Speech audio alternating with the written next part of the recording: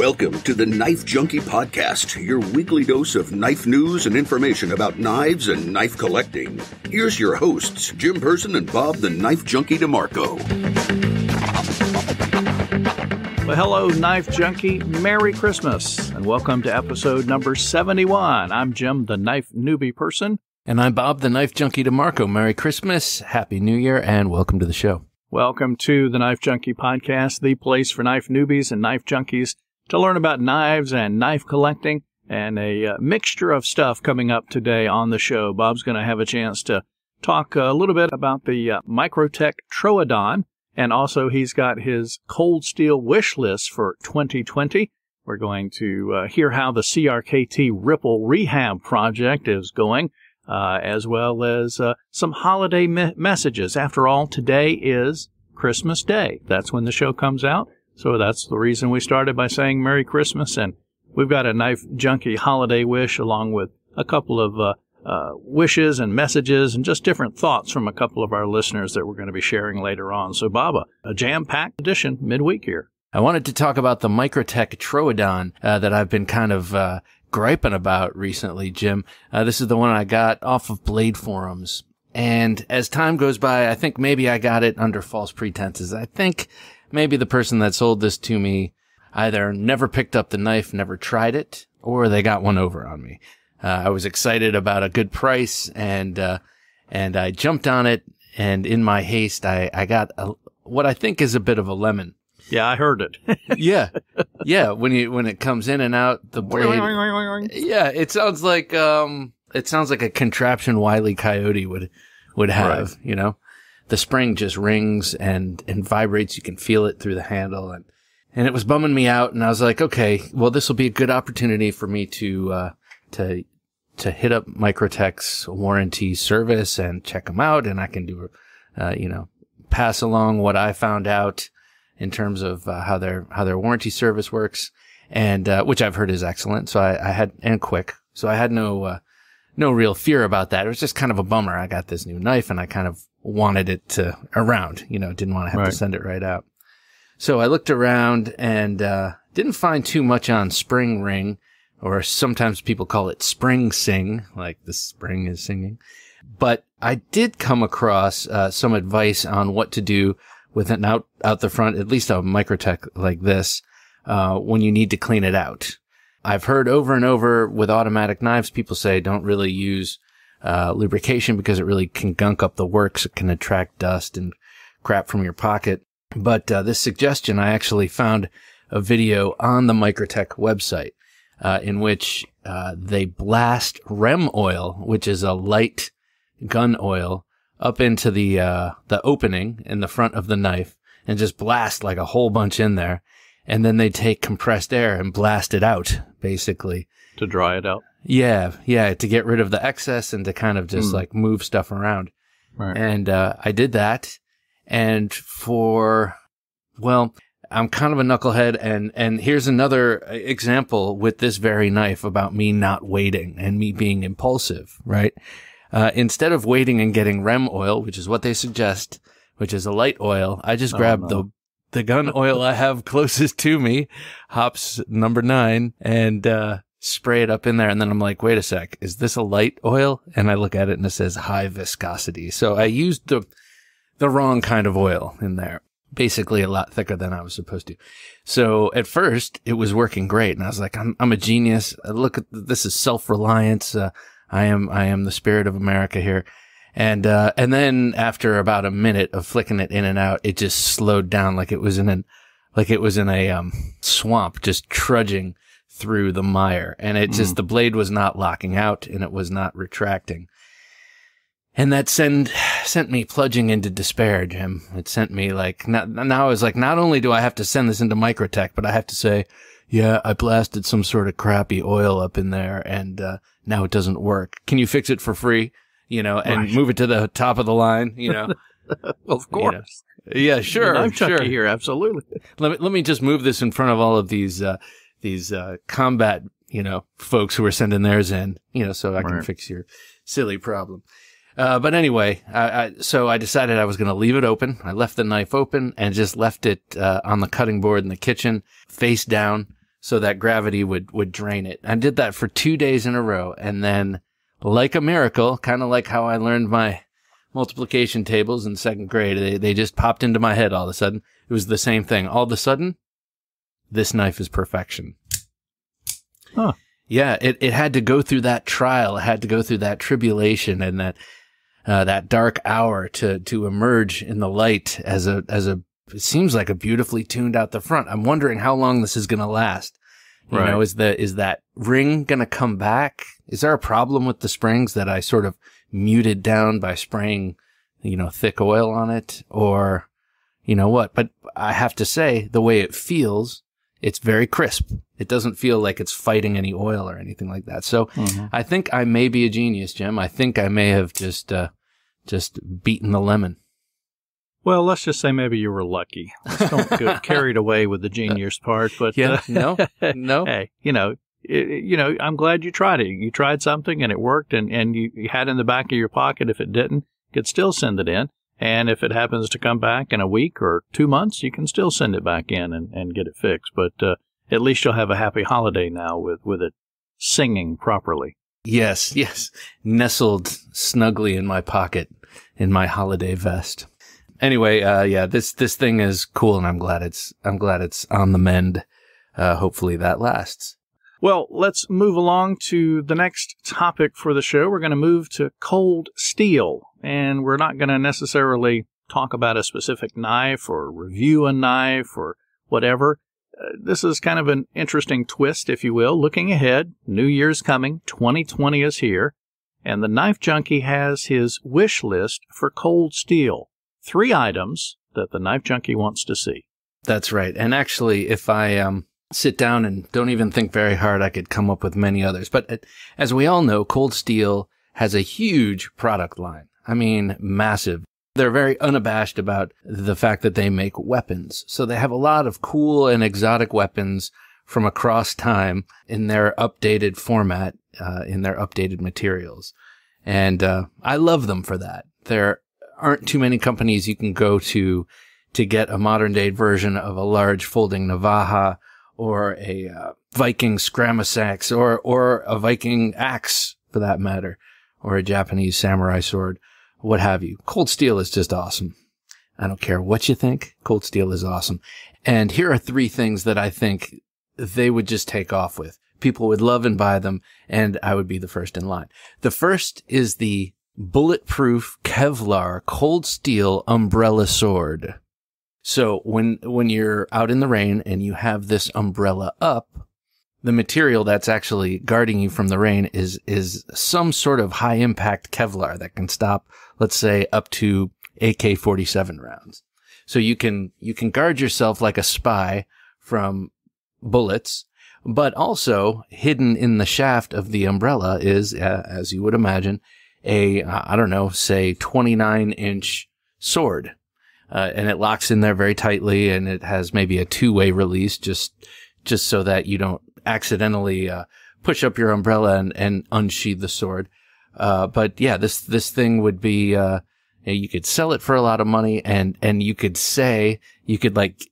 if you were Coldsteel, you could gift it to a couple people in the CIA and then say, the umbrella sword cane used by the CIA. Great marketing tactic, yeah. Why, thank you. That's something actually that I drew a design for that years ago and thought I would send it into Lynn Thompson and never did. Go ahead and send it in to him. Yeah. I'm trying to get him on the show, so maybe that could be another good little icebreaker. Gotcha. Here, do I have a product you could make for me? Right. Another one he could make for me is part of the XL Voyager series. We all know the Voyager series. It's a more value-minded but super strong folding knife series, and it also happens to be founder Lynn Thompson's. I think that's one of his favorite knives because he's always carrying an XL Voyager. That's their 5.5-inch bladed version in the Vaquero blade. The Voyager comes in a Tanto point, a clip point, and then a Vaquero, which is a crazy sort of recurved clip point blade. And I'm thinking it would be cool to see that knife with a Chris blade. It's not very much of a stretch to go from the waviness of the Vaquero blade to the waviness of a Chris blade. Of course, it would have to be single edge just by nature of the fact that the spine would be out and exposed. But how cool would that be to have a wavy bladed Chris XL Voyager? Now, this idea, I like to think I'm, brilliant for thinking this up, but I am just perceptive. And I saw at the end of one of the Coldsteel videos with Lynn Thompson that they put up this year in 2019. It was in the fall, I believe. And at the end, he whips out an XL Voyager and it happens to have a Chris blade in it. And I'm like, whoa, what's that? Is that? So I left a comment that was, unresponded to, but I left a comment asking, is this a prototype of something new, or is this just a one-off that Lynn Thompson gets to carry around? So haven't heard anything about that, but how cool would it be to see an XL Voyager, in Chris blade? I would love that. Do you know what a Chris is, Jim? It's that wavy Filipino sword that you've seen before. Okay. Yeah. All right. Didn't know what it was called, but yeah. Yeah. Lastly is the XL Recon 1 with a sax blade. Okay. How cool would that be? They haven't really done much in the way of sax blades. Well, they haven't done any, really. Or Wharncliffe-style blades in folders. I know they have the new Scrama sax, historical reproduction of the large fighting knife of the Viking, or it almost looks like a short sword, but it's a straight-edged, straight-bladed knife. It almost looks like a flattened-out Bowie knife. And I would love to see a sax or a Wharncliffe blade on the Recon. I think that would really round out that series. They have the Tanto, which is unique from the clip point, which is not very unique from the drop point. The drop point and the clip point to me, I think the drop they call a spear, but in any case, it's got pretty much the same edge profile. You know, if you look at it in silhouette, the blades are kind of the same, except for the clip on the top side.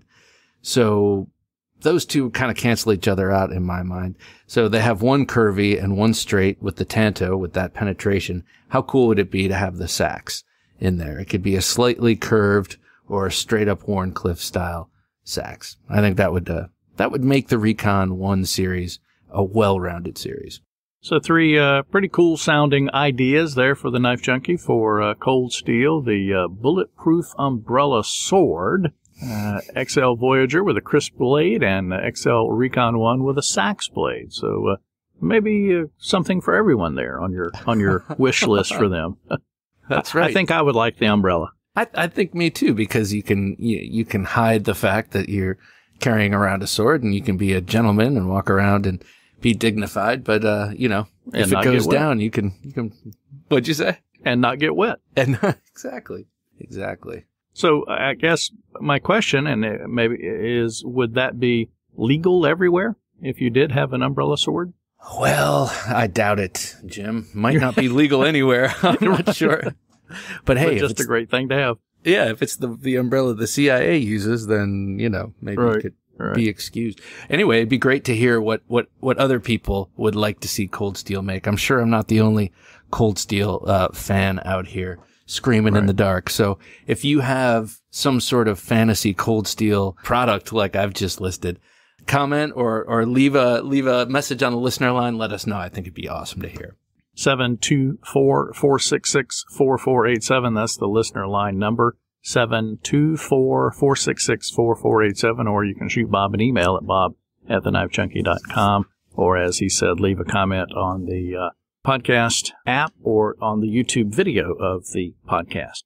Asked the question about whether it would be legal. I guess that would be the question for Doug Ritter over at Knife Rights. Yeah. And, definitely now is the end of the year. A lot of time folks are thinking about getting their taxable or their tax write-offs, charitable donations in place. And kniferights.org is a 501c3, so it might be nice to make a contribution there. So something to think about. That's right.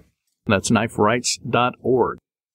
All right, Bob, CRKT Ripple, you mentioned that last week or so. You're doing a rehab project for a friend. Just kind of wanted to touch base, kind of see how that's going. Yeah, so my friend at work showed me his Ken Onion CRKT Ripple, and he loves this knife. It is kind of a fancy knife. It's got the milled out sort of alien-looking handle, alien like the movie, you know, H.R. Giger style milling, and it's on bearings, and it's just a beautiful little snappy knife. And apparently his wife couldn't find the screwdrivers, and used that knife, his favorite knife, as a screwdriver.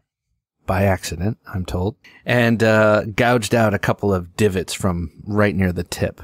And actually, you know, I've been freehand sharpening my whole, you know, since I started sharpening.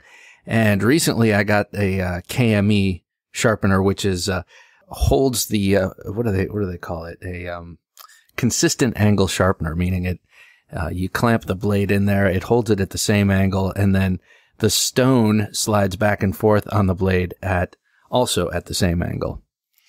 And so you can be very consistent across your edge. Well, before I got this, having to rehab the tip or towards the tip of a knife was just murder. And especially to keep everything, all the angles straight just by hand. But with the KME, I've been using this thing to basically grind out, with the roughest stone here, grind out the tip and get these gouges out. And well, I'm dealing with 8CR14 MOV, which I can only assume is slightly stronger than 8CR13 MOV. I guess I have no idea. Which is a steel I'm familiar with, and it's soft and workable and gets nice and sharp. And I can see how quickly and easily this little notch is being buffed out, even after, you know, about 15 minutes of work on it. And so I took the whole knife apart, and I got to say it's a really nicely made knife. There's a liner on one side, a steel liner on one side, and it is so nicely skeletonized. It's got 7 holes drilled out of it, and it's nice and light. And then the caged bearing system is really cool. It's a little bit different from what I've seen in like my ZTs and such. Which just look like washers with bearings kind of embedded in them. These are more like removable races that have the bearings inside of them, and they notch into the liner and the handle of the knife itself instead of instead of kind of floating freely between the two, it locks into the handle side, and the ball bearings race around in a little grooved race. So it's a pretty cool design. It's the first time I've seen it. I think this is just an old version of the Icoma Korth, the IKBS system. But anyway, this Ripple knife is awesome. I would highly recommend it. I know it's affordable, and it can be found at places, you know, like Lowe's and Walmart, as well as, you know, any of your online retailers. But it is a really nice knife. My one gripe with it is the one position tip down pocket clip, and the positioning of it is right on the very edge of the top of the knife near the pivot, and it always seems to be bending off the frame just visually, even though it's not. I don't like the position. It's kind of a hot spot. Other than that, this knife is pure gold, and I can't wait to have it totally rehabbed and nicely lubed up and ready to go for my buddy. So, you know, with a full-time job, with doing podcasts, with doing videos, with having a family life, how long does, you know, this type of rehab project take? Yeah, exactly. This is, you know, this is an hour or an hour and a half project, soup to nuts, but it'll take me weeks, you know. I'll noodle with it. No, I'm not gonna let it take weeks. I told him, you know, after the holidays, boom, I'll have it for you. And right. I you know, so I don't want to be holding on to someone else's knife for too long. That's, well, you got to factor in fiddle time and fidget time and appreciation time, you know, and that's right, quality assurance time, just to make sure it's working okay. I had to make sure it drives my wife crazy when we watch movies, so I've been flipping it all week long. Yep. That's right. Guess what it does?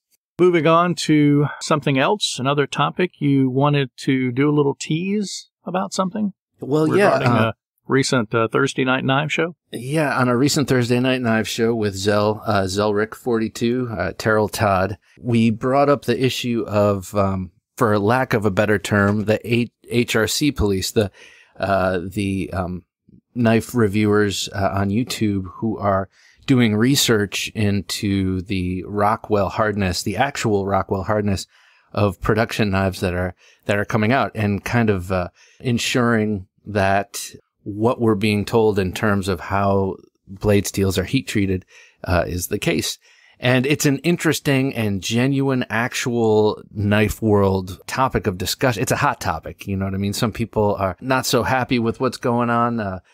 Some others not so happy with what's going on, and other people on the other side finding it interesting and valuable information. So I'm going to have one of those gents on the show to have an interview and just to talk and find out where this person comes from. And I know this person happens to use knives every day for a living. So is not as much of a desk commander as myself. So it'll be interesting to hear how he kind of came across this kind of well, this is going to sound heavy-handed, but calling to do this kind of research into these products. So it'll be great to talk to him. I'm not sure, we haven't locked a date in, right, but I'm pretty sure he's into doing it. And I'd like the Knife Junkie podcast to be a platform for everybody. I want to hear everybody's side of everything. I want to talk to everybody. Right. So I'm trying not to take sides. Of course, I have my own opinions about things, and I'll state them when I feel it. But in something like this, I'm not interested in taking sides. I'm interested in finding out what's actually going on, because I'm low information right now, so I want to get information from the horse's mouth. Well, and I'm no information. So if you're low information, it'd definitely be a topic that both of us could learn for. And as I said in the intro to this podcast, the podcast is the place for knife newbies and knife junkies to learn about knives and knife collecting. So if it's got to do anything with knives, we want to talk about it. We want to hear about it. And as you said, we may have an opinion, but that doesn't mean we want to stifle anyone that disagrees with our opinion. We want to hear about it. Yes, that's true. And also it's a good way to practice the abstract art of disagreeing and the abstract art of discussing and debating, because we all know that this hobby is important to us because of the satisfaction it brings us.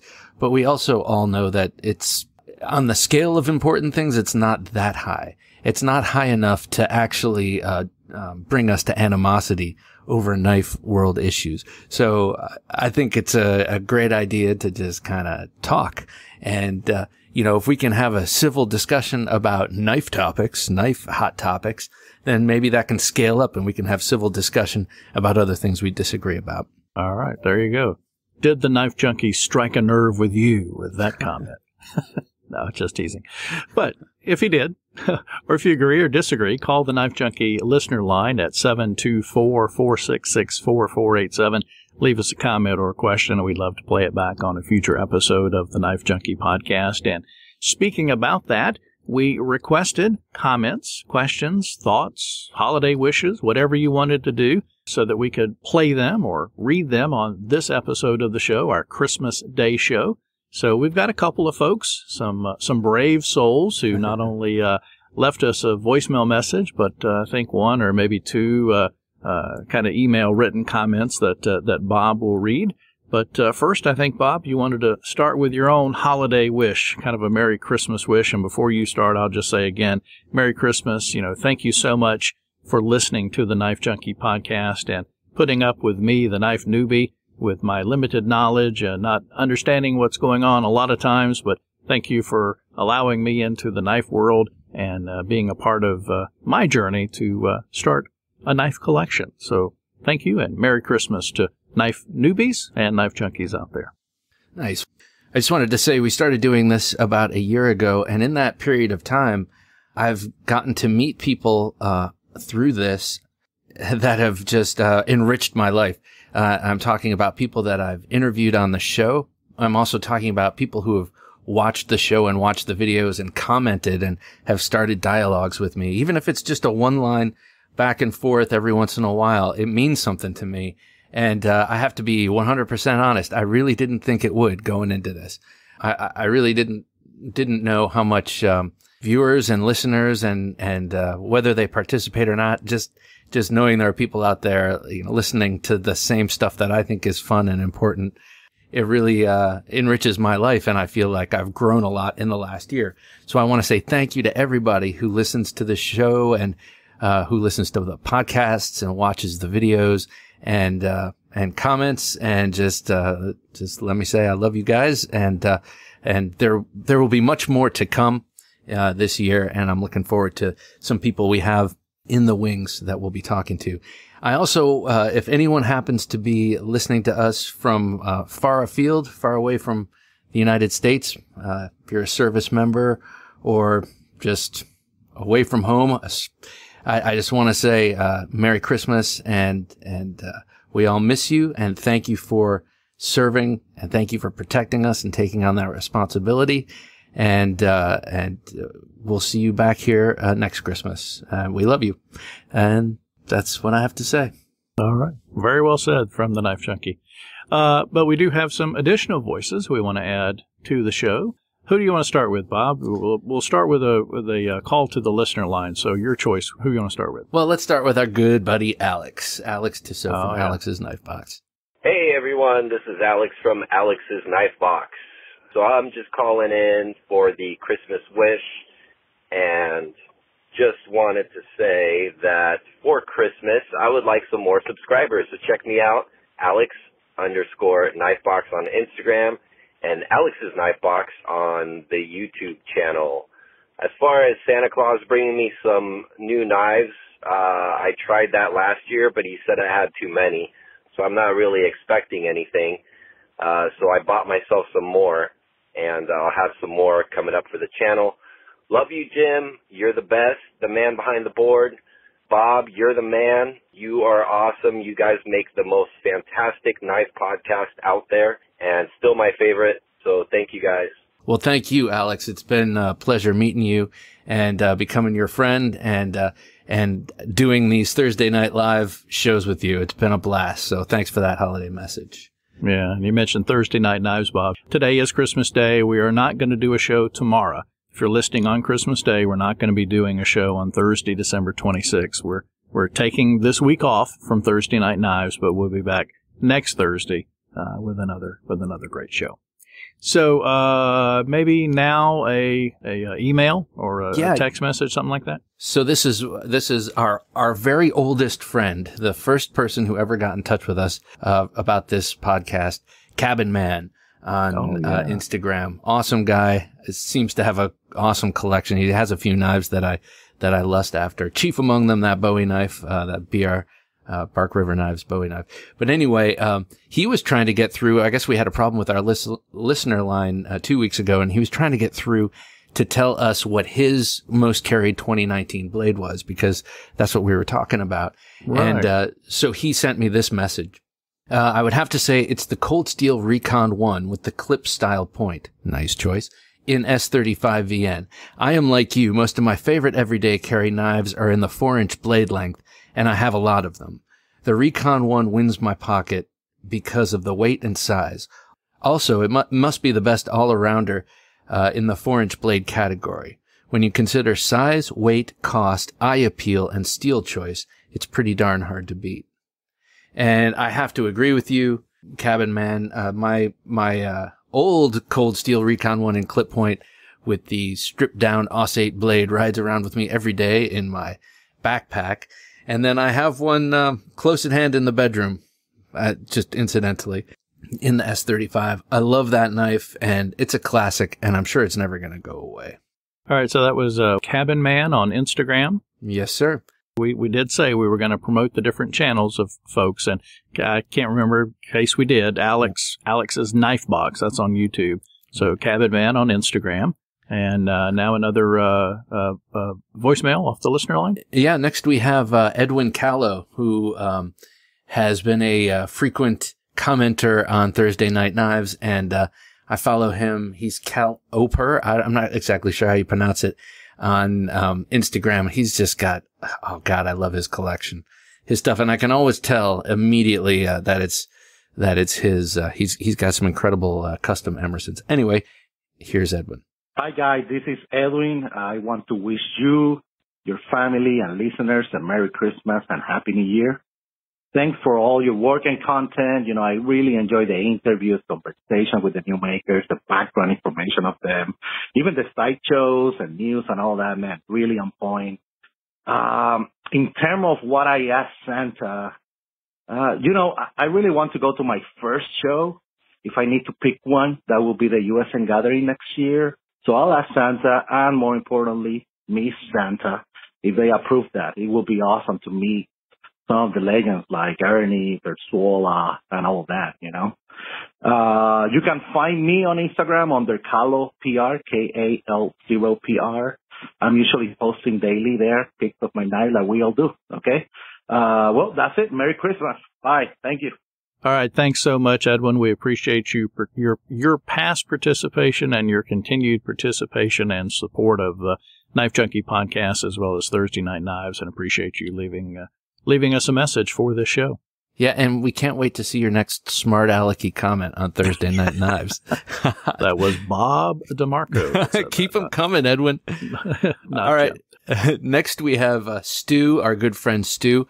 Stu's the gentleman who gifted me that amazing Delica Wharncliffe serrated knife that now lives on my person. Stu carries around a serrated Endura in his back pocket. He's in law enforcement.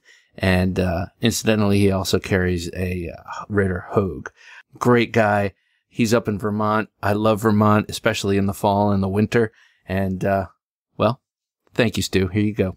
Hey, Jim and Bob. It's Stu from Stone and Steel up in Vermont. Just calling to wish you guys a happy holidays and to say keep up the good work. And that's what I'm thankful for this year is your guys' knife show. It's the best one on YouTube for sure. I also want to let your listeners know if they're in Vermont in March, I'll be at the Gun and Outdoor Sportsman Show at the Fairgrounds in Essex Junction, Vermont on March 21st and 22nd. So if they're interested in picking up a knife, I will be there. Thanks. Happy holidays. And as we've mentioned, I think once or twice before, Stu actually buys and sells knives too on the side. So yeah, it'd be nice to listeners to support him. Yeah, exactly. He's got a company called Stone and Steel up in Vermont, and he sells a lot at county fairgrounds and what am I trying to say? Gun shows and knife shows, that kind of thing. Oh yeah, gun shows and knife shows. Yeah, those. Forget that. All right. Well, and last but not least, what do you call that? I'm trying to think of the word when it's family and you intersperse that with business, nepotism or something like that. But yes. But no, not really. It's a brother being supportive, right? Yes, it's my brother, and he's been supportive of my knife habit in many a generous and cool way over the years. And anyway, here you go, Vito. Hi, this is Vic DeMarco. I'm not quite a knife junkie like my brother Bob, and I'm definitely not a knife newbie person like Jim. I'm more of a blade enabler because I buy Bob a lot of knives, and I give him an excuse to buy a lot of knives from me. I'd like to wish a Merry Christmas to the entire knife junkie community, and I'd like to thank all of Bob's listeners and all of Bob's guests. I'm very proud of what he's been able to accomplish this year with Jim, and would like to request an all funny knife stories supplemental episode. We could talk about the time that you stabbed me with the Coldsteel spike that you had just gotten me as a Christmas present. That was pretty awesome. Or we could talk about the time I nearly chopped my leg off with my SE Jungless. That was pretty awesome too, except for the sound of my mother-in-law screaming. Anyway, Merry Christmas, everybody. Happy holidays, and have a happy and safe New Year. Thank you, Vic. At this point, I've seen what you've gotten me, and thank you. I love it. So you would love it regardless. Maybe this is a good excuse for me to call him and find out early. Oh, okay. You know what I mean? So I can record this and be genuine. Well, whatever. Maybe we'll do better planning next year. Yeah, exactly. All right. Hey, listen, that's about going to wrap it up. That's all we've got planned for this podcast. But again, to everyone that wrote in, called in, thank you so much for your participation. If you didn't, shame on you. We encouraged you. We wanted you to. So when we ask you to call and leave a comment, do so. The listener line, 724-466-4487. If you want to see us or hear us do more of these type of audience participation shows or segments or whatever in the podcast, leave that on the listener line or email Bob at bob@thenifejunkie.com and give us some suggestions. Jim, what do you? Okay, so Jim edits the show, and I don't want to be presumptuous, but how about every time someone leaves a message, we put it on the show? Would that Absolutely. be? Okay. Absolutely. All right. So we need at least one person per week to call in and leave some sort of a message that can be aired on our show. And we'll keep it clean. Put it up there. Yeah. Keep it clean. Keep it about knives. Keep it adoring. And I'm just kidding. We've said this before. Be sure to, if you've got a YouTube channel, drop the name, the channel name. If you've got a business, promote it. Website, promote it.